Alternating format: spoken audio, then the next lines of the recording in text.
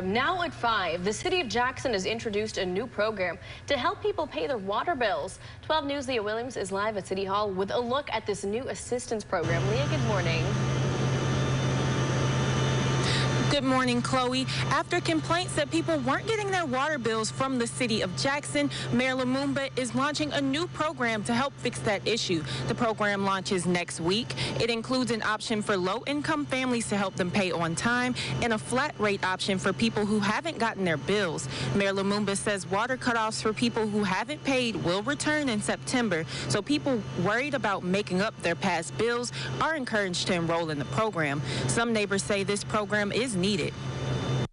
Right now it would be nice because at least it'll form some sort of organization. You have people with $1,000, $2,000, $3,000 worth of water bill, and it might not be that much water even coming into the household in order for them to have a bill that high.